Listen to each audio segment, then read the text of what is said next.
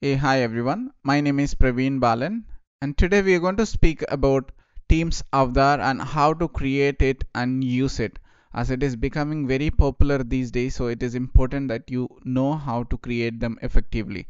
So to do that, all you need to do is to go to the apps section of Teams and search for an app named Avatar.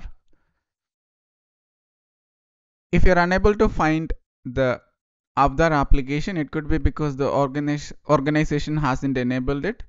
Please speak to the relevant team who's supposed to enable it globally and get this enabled in order to use them.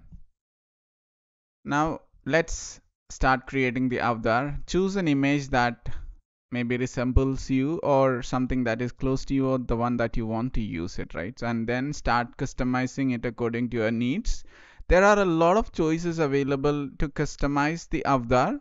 Please use them as you feel or as you feel comfortable, and get this into a shape and then commit the changes and save the avatar for your future usages.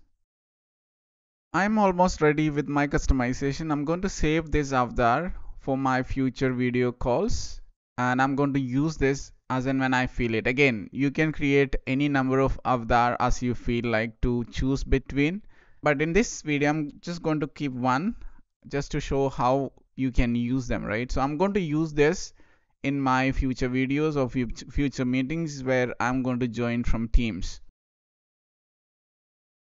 Again, you can either start your own meetings or you can join a meeting, and during the initial screen you can choose if you want to enable an avatar straight away, or otherwise during the meeting you can always click on hover over the video button and then choose the avatar from the available list, and this is where it will display all the avatars that you've created, and you can choose the one that you feel like to use it for this particular meeting. So like I said, you can either use it at the beginning of the meeting or you can use it during the meeting. So it's not necessary that you have to start the avatar at the beginning of the meeting. So you have both the choices available with you.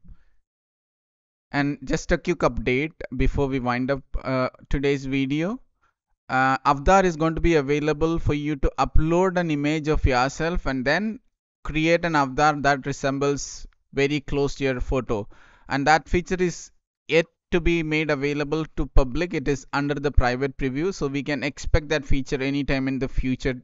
So I will come back when that becomes available. In case if you would like to see my new videos, please do not forget to subscribe the channel and hit the like button if you like this video. And with that, this is Praveen Balan signing off, and we'll be back with another video very soon.